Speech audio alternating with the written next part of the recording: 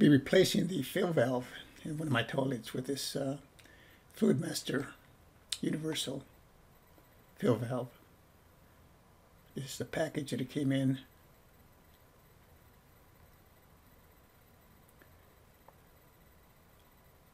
Comes of course with the fill valve,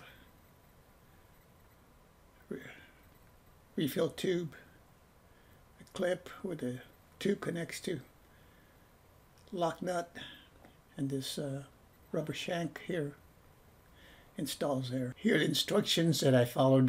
You can pause and read through these.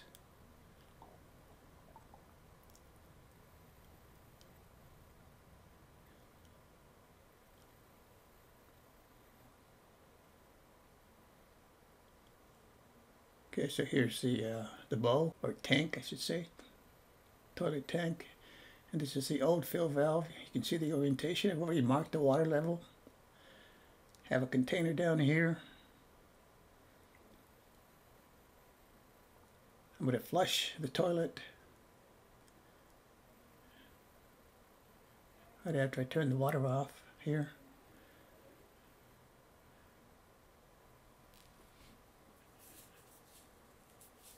And then I'll drain the water as much as I can. I'm using this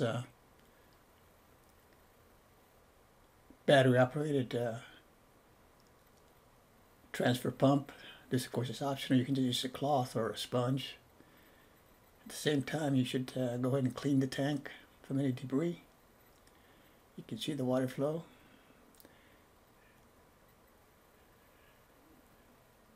There's some of the water that I got. I'm disconnecting the supply line.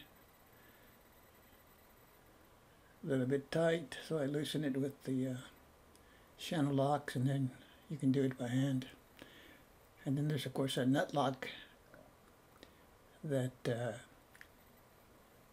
maintains the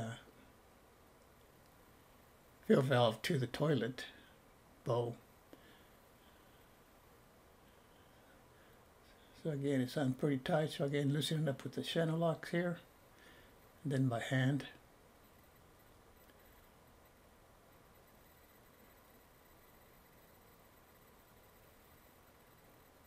And of course you check the orientation of the old fill valve, so you can put the new one in the same way, especially if everything is going okay. And if it is, you can go ahead and get the new one to the same length. You can hold it to in the middle of the body, and then just turn it either clockwise or counterclockwise. Right there's their where it locks there. Hold it right there and just turn it clockwise or counterclockwise to loosen. Increase or loosen the height. And of course I've already been cleaning the bowl here.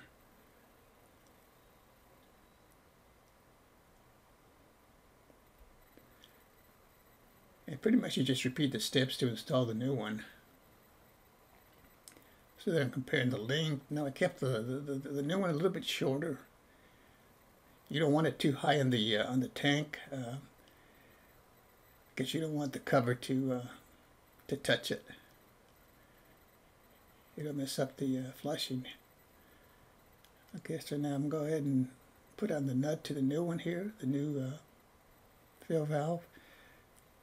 And it's just going to be hand tight for right now, because I want to go ahead and go back to the tank and check the orientation, install the refill tube to the metal clip and so forth. So there it is. And I want this little nipple right here lined up with the overflow tube right here. And the hose refill tube will go on there. And I went ahead and cut it. It was a little bit too long. You don't want it to touch the top of the tank, of the bowl, of the cover rather, when you put it on. So there it's hand tight. I've already done the orientation.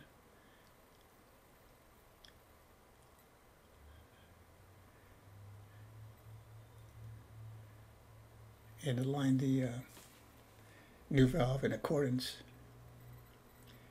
So here I'm just installing the nut to the fill valve.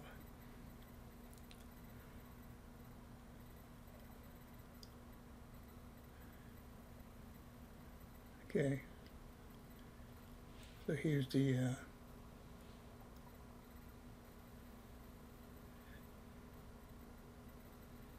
fill tube that I went ahead and installed, and I did cut it as I said earlier. And I'm just reconnecting the water supply line.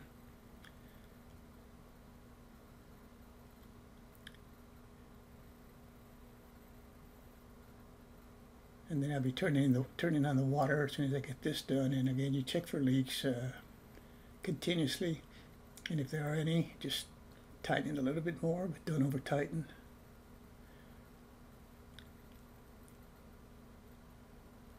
So there's the clip with the refill tube on it.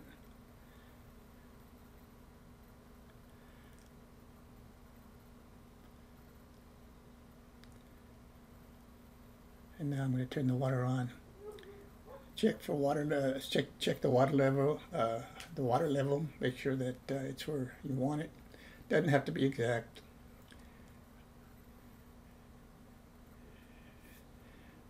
And you want to follow the instructions that were given. You don't want the water to flow through this lever here, this hole here where the lever connects. It has to be below that. And of course, you don't want it to overflow into the overflow tube, so it has to be below that, at least half an inch or so, right in there. So there, it's kind of reached the water level, and it's below over here, and it's below the hole over here in the lever. So we're pretty much good to go. Thanks for watching, and we'll see you next time.